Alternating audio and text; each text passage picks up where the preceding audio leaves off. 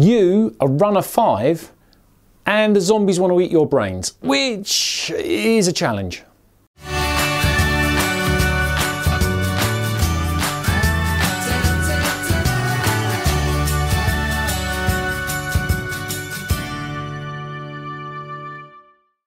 So Zombies Run is an app for Apple iPhones and Android phones, which you can download off your respective app stores, put it on your phone, plug in your headphones, and when you go for a run, it is effectively a story that plays along whilst you're running.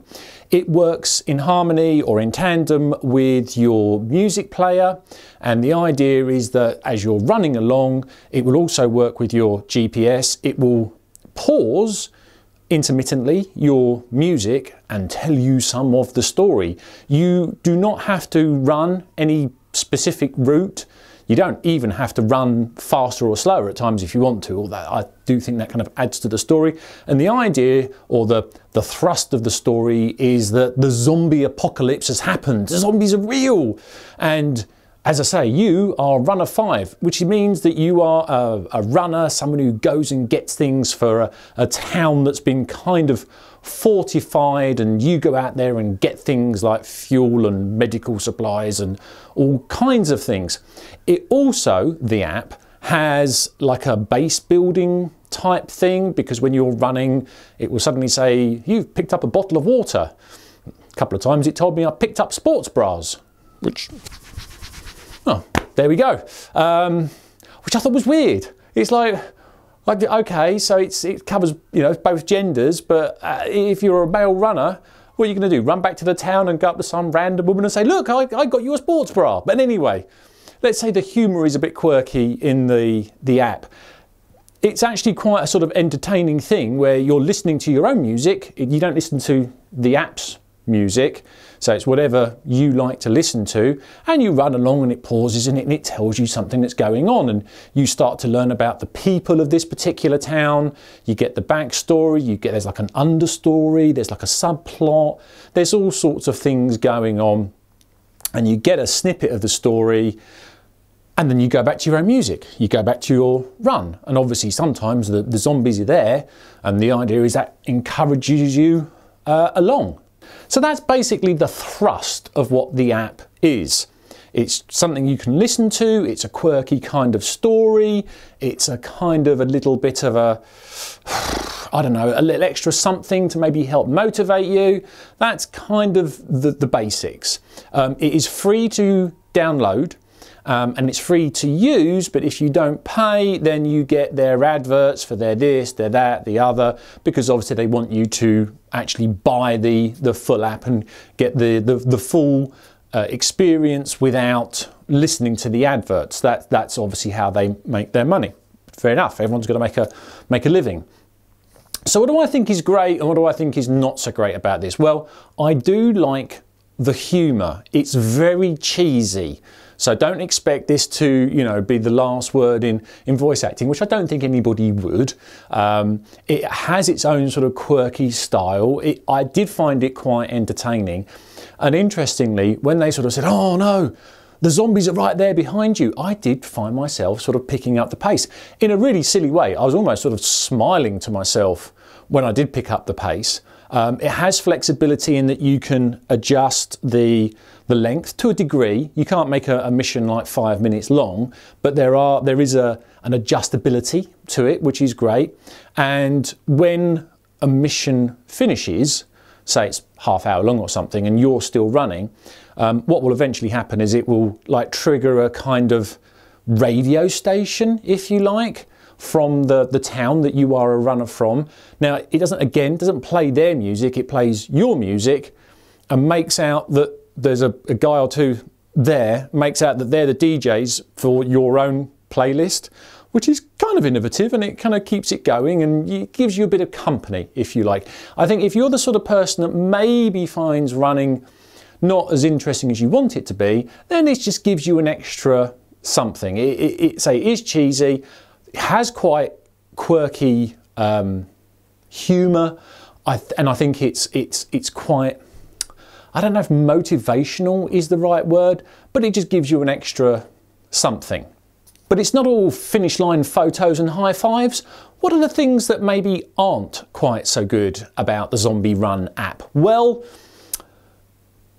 basically some of the way it works, and by that I mean is, as I say, it's supposed to work with your music playing app. Now personally I use Spotify, which I think I'm right in saying is one of the biggest music apps going, and yet it doesn't always pause and unpause my music.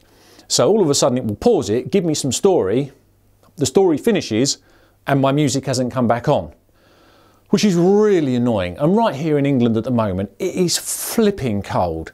So normally I wear my phone on an armband, but at the moment that armband is underneath a very thick layer of clothing. It's kind of half underneath my t-shirt and then I've got like a thermal layer on top.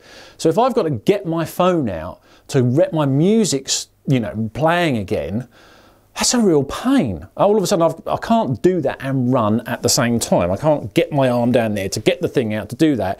And then I've got to unstrap it, and then I'm going to have to put it on the outside because I don't really want it outside because what if it's raining?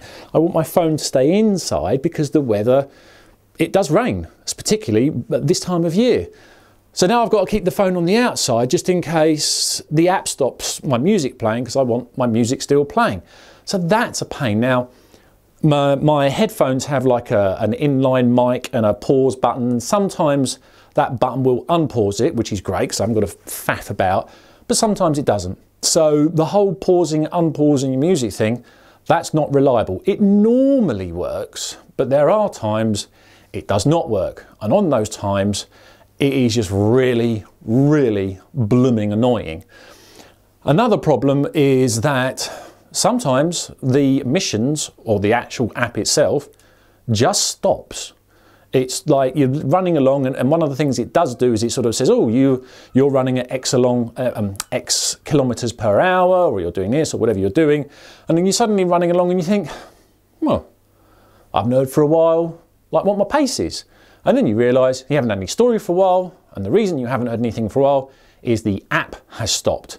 Now, this happened to me like after a little way of sort of doing a few missions and what have you, and I had to listen to the same mission again and again and again and again, and much as the story's okay, it's not that okay when you've heard it 5 times in a row because the same mission keeps on stopping and pausing. And in the end, what I did was I thought, right, I'm not listening to this mission anymore.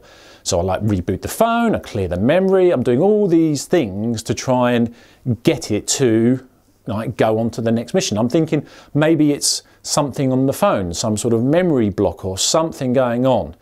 But no, it kept on playing the same mission again. It just would get 3/4 of the way through and then stop.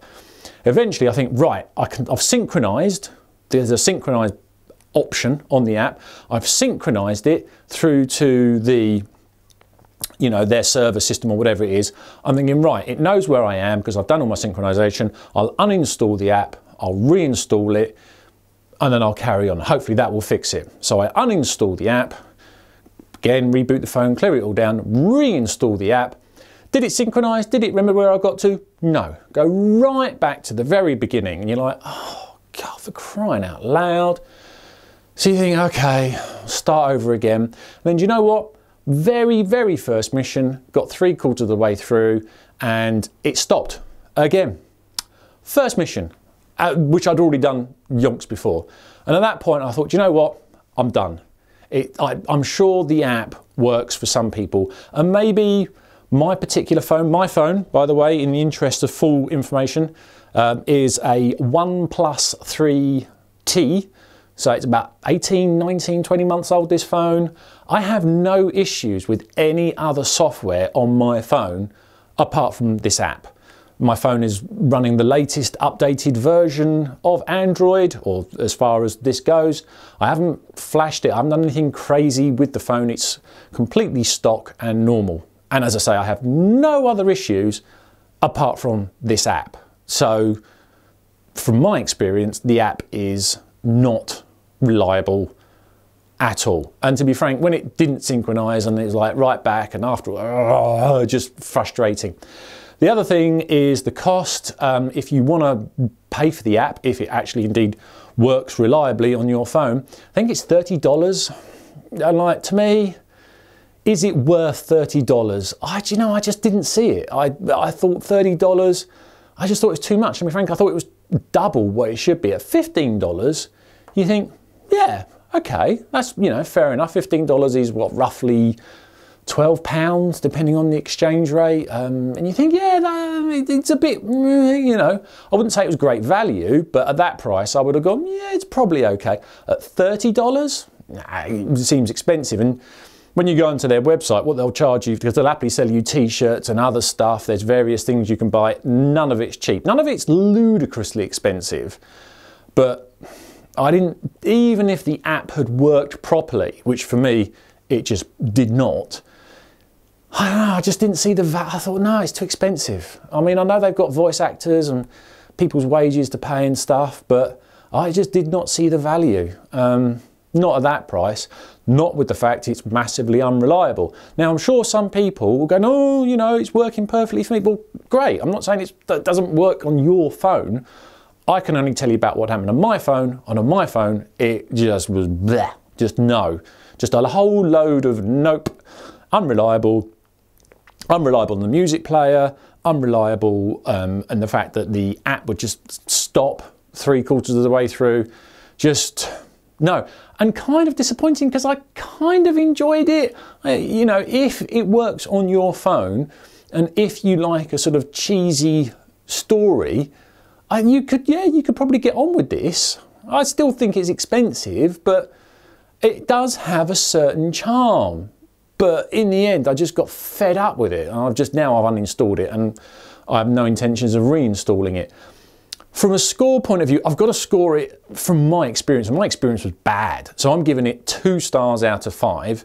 The only reason I'm not giving it 1 star out of 5 is I'm assuming that for some people it works really well on their phones. It didn't on mine, but there are a bazillion different mobile phones out there. Maybe in other phones it works perfectly well. I'm sure it does. And maybe those people quite like the humour. I quite like the humour.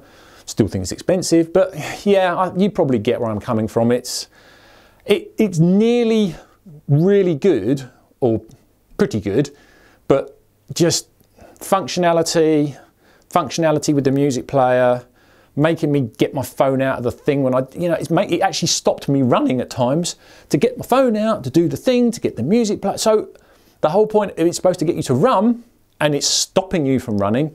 That's a big fail. Big fail. And you would have think, this app's been out a long time. It should work really, really well by now. There should be no issues. And I know there's new phones and new technology, but yeah, no. Just no. There you go. That's what I think. Anyway, with that, thanks for watching. Hope that helped. See you on the next one.